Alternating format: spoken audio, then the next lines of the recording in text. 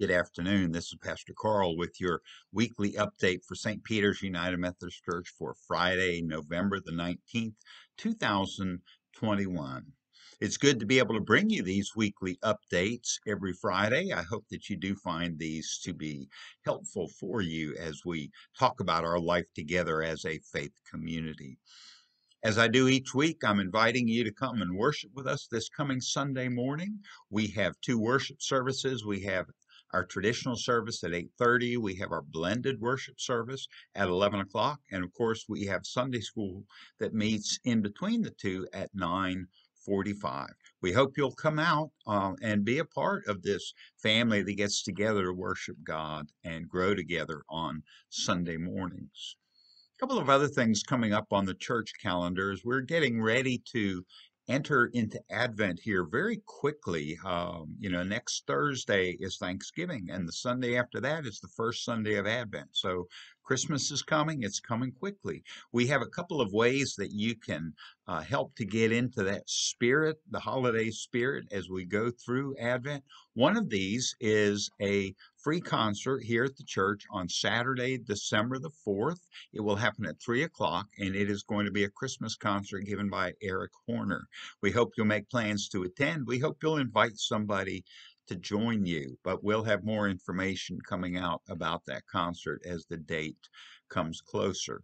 Also, on Saturday, December the 11th, Morehead City is having their annual Christmas parade, and St. Peter's will be entering that parade. We have a float we're going to use that day. We hope that you'll be a part of that.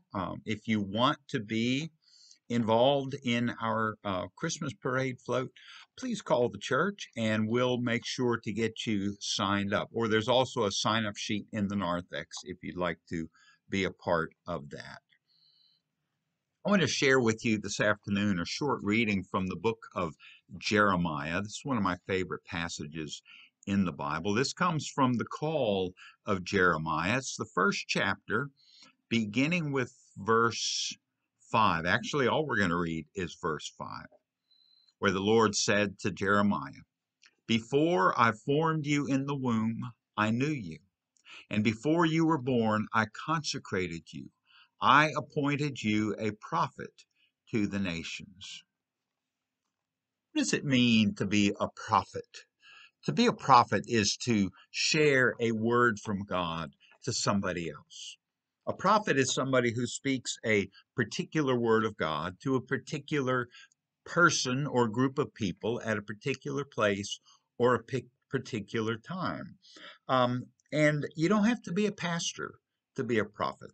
You don't have to be a Sunday school teacher to be a prophet. You don't have to be a theologian to be a prophet. You can be anybody who follows God, believes in God, and shares with others about God's love and mercy. Would you think of somebody like the former NBA star Magic Johnson as a prophet? Well, that's what God created him for, to be a prophet, to share God's word with people at a particular place and time.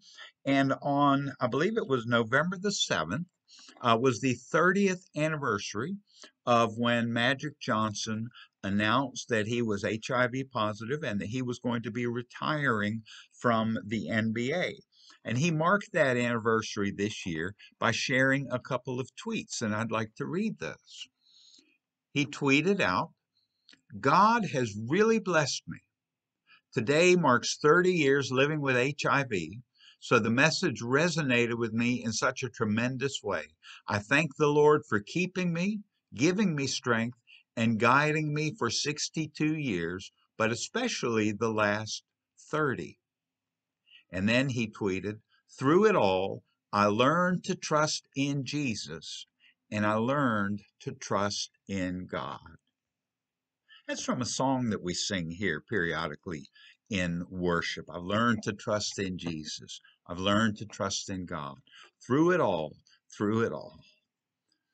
And isn't it wonderful to see somebody who is in a position of celebrity, if you will, like Magic Johnson, who's not afraid to stand up and say, "This is what I believe. God has helped me. Jesus has helped me." Folks, we can do that everywhere we go, every single day. We can share with anybody and everybody. This is what God has done for me. People need to hear that word. People need to hear that no matter what, there is always hope.